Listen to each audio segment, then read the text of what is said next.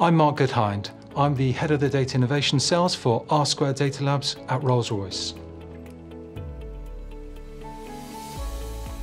So R² Data Labs exists to accelerate Rolls-Royce's digital transformation. So the Rolls-Royce digital strategy has three key elements. The first piece is perfect digital twin. So this is where we're going to create a virtual representation of Rolls-Royce's assets, its processes and its systems such that we can effectively trial things and we can experiment in the digital world rather than the physical world, obviously making cost savings and time savings. The second element of it is digital first, to make sure that as an organisation everybody thinks digital. So where's my first port of call if I'm going to try and solve a business problem, or I'm going to try and get some understanding of what's going on in the business? I'm going to make sure that digital is my first port of call. The third element is data innovation, where we're going to make sure that we can support the key elements of trying to release cash and generate new revenues. So data innovation is going to be key for Rolls-Royce, and that's where R² Data Labs is going to be the major force.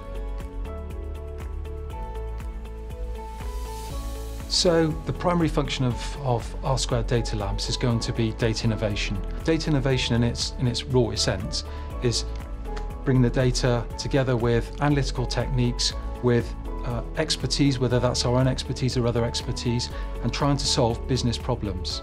From an internal perspective, so within our business units and our functions, we have to be able to release cash and we need to be able to generate cost savings. So the way we'll do that is by looking at our data, performing analysis on our data, and actually understanding how we're operating as a business, so we can understand where the opportunities are for leaning out our business and for continuous improvement. From a customer perspective, the benefits we're going to be providing our customer is that they will be able to operate their assets that we provide them much more efficiently. The reason they'll be able to do that is because we'll have a better understanding of how they operate and be able to advise them. So for instance, in a maintenance capacity, when would be the best time to maintain your assets? How do you keep your assets in and such that they're as reliable as they possibly can be and in service for as long as they can be?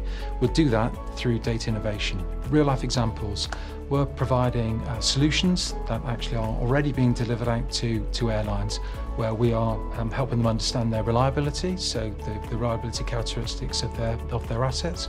We're helping them understand what routes they should be putting their aircraft on to actually maximise their revenue. And we're also helping them understand whether they are compliant in terms of whether they're meeting safety regulations or not. The way we're going to add value to our customers is by being brilliant at data innovation. Basically, we want to be the best in the world.